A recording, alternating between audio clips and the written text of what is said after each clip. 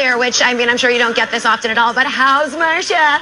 She's doing well. I don't think she plays tennis. But no? But she looks good nonetheless. Tennis is a little bit special in that sense that you can do it by yourself. You know, you're either on the court by yourself or you can do it in a group or... but that's why it's so great that First Break does this, because tennis is a way to give back, especially through tennis. And obviously I'm in the tennis business, so being able to give back through the way that, you know, through your means of production is really satisfying and rewarding, and I really enjoy. Collins, NBA showed up today. Yeah. What's up? I love the sport of tennis, and I love, you know, giving back to the community. So this is, you know, two things that, you know, coincide, and it's just great to be here, playing with some amateurs. Promote multi-sport platforms. Yes. So how do you think, for instance, basketball, tennis, all of them cross over to helping kids develop? Well, I think that kids should play as many sports as possible. Growing up, I played. Well, I leave it up to the pros. We've got so many great pros here and so many great champions and legends, and so I'll definitely try and hop on maybe with the little kids, and you know, the older you get, the younger the kids are that you play with, because that's about what I can manage. But I'll just try and meet everybody as much as I can. Well, I'm sure the kids and everybody would love some coaching from you. Can you actually list some of the players that you coached on tour? Well, currently I'm working with mainly the pros on the West Coast. Share responsibilities with Paul Anaker and coaching Taylor Fritz mainly. And then as far as being involved with all the pros that are at our center, Sam Querrey and Steve Johnson, Nesca Escobedo, Jared Donaldson. Driver, how are you doing today, Pam? I'm good. I've played my favorite lifetime sport. I've been around some friends who I've known since I was a little kid in tennis. There are children out here playing, and it's for a great cause, First Break Academy. In 10 years, I'd like to see there be 10, 20 First Breaks around the country that are situated in communities like Carson that can really benefit. With regards to you, you know, tennis legend to tennis broadcast on ESPN, what's the biggest difference for you between being on the court and being off the court?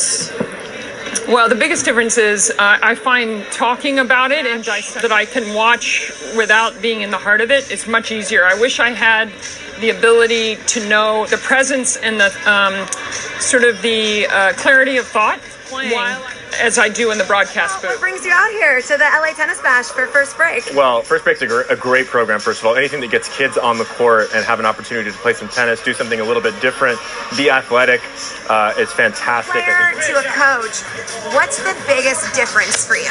The biggest difference is the focus is no longer on me so much as the player. So when you're the player, especially playing professionally, it's all about you. You have to be very selfish with your time on the court, how much time off the court, all those things. And as the coach, you have to take a step back and make it all about the player. So it's, you know, the egos have to be thrown out the door, and it's definitely different. To now be in this opportunity to give back and to see these kids how much tennis means to them, how much they enjoy the sport, how much, you know, fun they can have, and how much growth they can have in this game is really the most rewarding. And just to see their growth over the years is really some of the most fun things to see. Yeah, on the court. Any kids giving you a run for your money? Oh, they're all giving me a run for my money. You know, they come out here fired up, ready to go, and you know, we're always going to get their best out here, and just fun to see everybody having a great time. You know, tennis has given so much to me, so it's you know, as a kid, you know, playing other sports. So I love the fact that they try and do that, get kids maybe more hand-eye coordination, more athleticism involved. So it's a great part. You know, I think sport can teach you a lot about life. I was just going to ask you that because you obviously have a lot of perspective on that since playing sports, playing tennis. What perspective on life did it give you? It's really important. You know, I think sometimes we lose that perspective as where we get to now as being a professional. But you know, this is a sport. This is a game. You know, I feel very blessed to do this as a living, and hopefully I get to take it for as long as possible and see where this world takes me. So I like to, you know, put things in perspective almost every day, just to know when you're having a tough day on the tennis court, you know, life is still pretty good. You know, you got, you know, friends and family and everybody. It's a really cool feature of First Break that they train at the same place that the pros do. I remember, you know, being a young kid growing up and wanting to watch the older kids play. So I think the fact that we're right across the street is an awesome asset for First Break. I've been through a lot, obviously, like in the last year or so, right? And how has that kind of impacted you in regards to doing stuff like this, you know? Yeah, I think it's always been really important for me, the idea of giving back, but I think that's probably after everything this year. You realize your time on this earth is finite, and you know, the more positive impact you can leave, the better. Jones, I'm a USTA national coach. working at the National Training Center in Carson, California. And I'm Richard Gallion. I'm the head coach at Cal State LA and assistant athletic director. Guys, have you been having fun out here today at the LA Tennis Bash? Great event. I mean, everybody's having fun, and that's what this is about. It's a charity event. The people that are here, the pros that are putting in the time, and everybody has sort of the same thing in common. We are here for the kids. Absolutely. So I've been involved with First Break with Rick Bukta for a while, and it's a phenomenal program. And I'm going to brag a little bit. I was on the very first NJTL team ever in 1972. That's how I started in tennis. Ouch. So this program is very dear to me, and the opportunities that are going to grow from Players like Stevie Johnson, Nicole Gibbs, and coaches too. You guys are getting some coaching that people dream of getting out here on the court.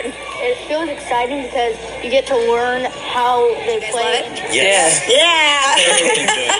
What do you guys love about First Break? Just the environment. The people around you are so it make it fun to be here all the time. Very successful event. Thank you for coming. Great time. Good turnout. Raised a lot of money.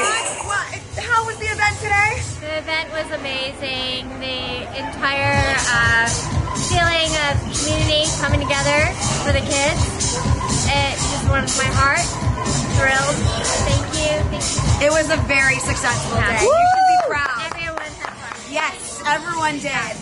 Well, cheers to another successful LA Tennis Bash. We'll see you guys next year. Thank you. You weren't here?